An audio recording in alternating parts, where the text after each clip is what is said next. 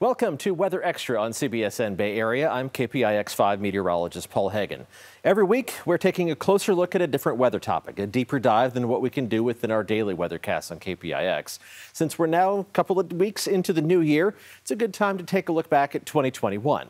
We know it was a wild year in California. Widespread drought, millions of acres consumed by wildfire, multiple atmospheric river events, and extensive inland heat waves.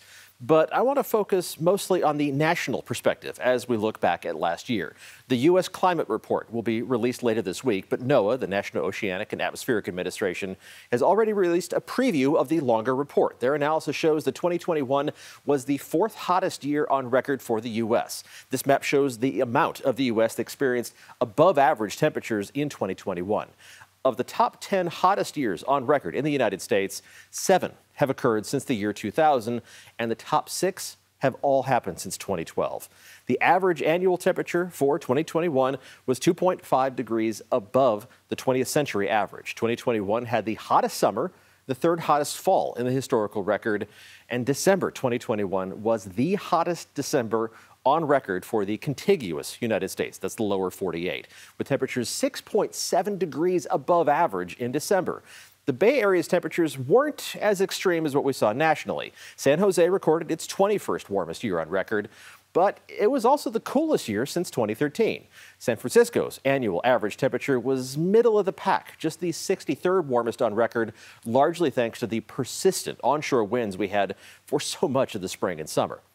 Back to the national perspective, the U.S. was hit with 20 separate billion-dollar weather and climate disasters in 2021. The toll of these events, an estimated 688 lives lost, $145 billion in total damages, exceeds that of 2020, which holds the record of $22 billion disasters in a single year. The staggering number of billion-dollar disasters in 2021 and in 2020 far above the long-term average of $7 billion disasters per year since 1980. And yes, the historical numbers have been adjusted for inflation. The sheer number of disasters means that they're happening more frequently. The average time between those billion-dollar disasters has dropped from 82 days in the 1980s to just 18 days on average in recent years.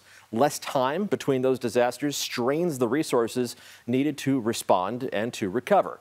Some of the costly and deadly billion-dollar disasters of 2021 included plunging temperatures and widespread power outages in the Mid-South and Texas in February, a record-shattering Pacific heat wave that was back in June, combined with prolonged western drought. We know all about that.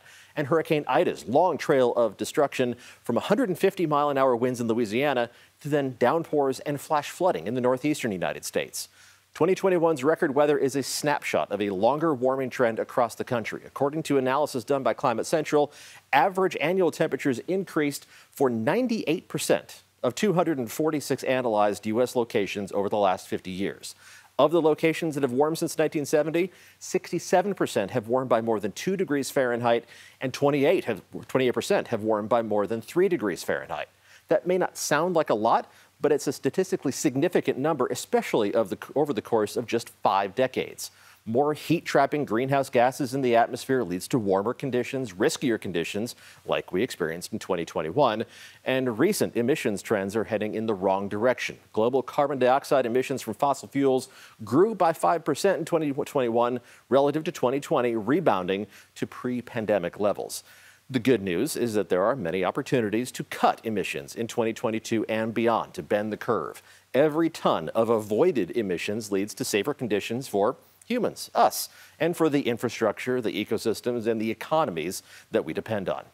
That's it for this week's Weather Extra. Meteorologist Darren Peck will be back next week to cover another topic, and we are inviting you to play a role. If you have a weather or climate question, just email it to weatherextra@kpix.cbs.com.